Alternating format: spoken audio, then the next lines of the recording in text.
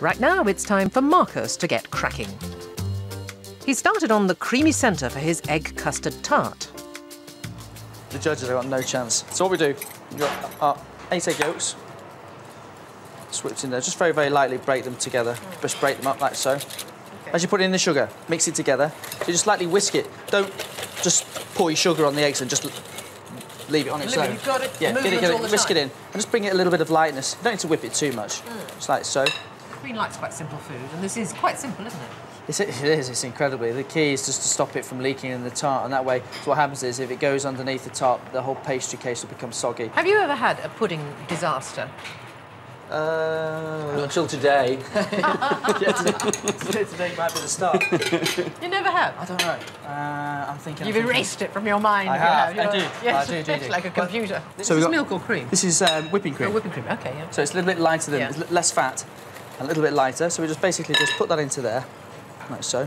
What I'm going to do, and I shouldn't be doing this because this isn't part of the recipe, I'm just putting a little bit of vanilla, because I just love the taste of vanilla, and I think vanilla brings out the flavour in custard. And then just drop those in there, like so.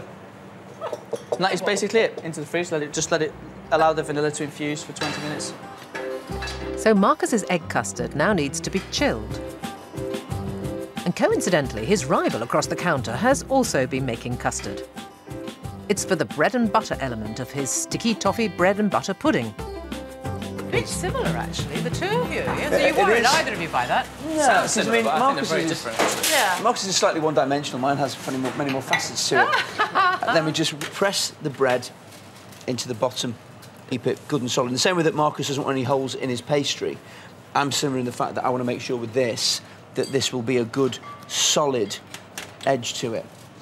Because this is so small, we're going to put some custard on each layer. So you're getting flavour in there straight away. So basically what we do is we layer this up, another layer of bread, and then we let them stand for 25 minutes so that as much of the custard as possible will absorb into this, which will speed up the cooking process and, of course, get the flavour in there. Then after that, into the oven, about 20 minutes, I reckon, until they're set. And we're nearly there. Looking good to me. While Simon's bread and butter pudding's set, he's decided to try to unsettle his opponent. I think you're ahead of the game then, or what? This is our 4th course, 3 courses so far. Are you happy with what you've done? Truthfully? Yeah. Yeah. No. Yeah, I don't know. There's a couple of things I'm not happy with. Yeah. Like the topping on your hot pot, dirty dishes. I know. You let yourself down there, I've got a plan for that, actually. You let yourself down, didn't you? I drove myself insane with it. Now, there's a lot riding on this pudding course, especially as Marcus does think he botched his hot pot yesterday.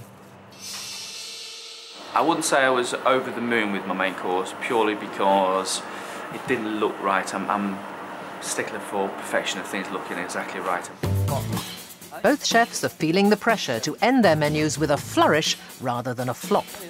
If the oven's not right, I'm used to cooking at a epitomises in an oven that I know the temperature, I know how it works. It's completely new, this, so I'm just going to have to keep running around, keeping an eye on the pudding. Because if it splits, I've had it. I've its history.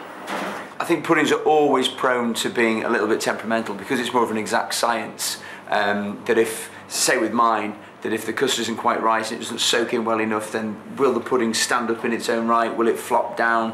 When I come to actually glaze the top of it, will I burn part of it? So yeah, I mean, there's always kind of worry, so you're always a little bit edgy, I think.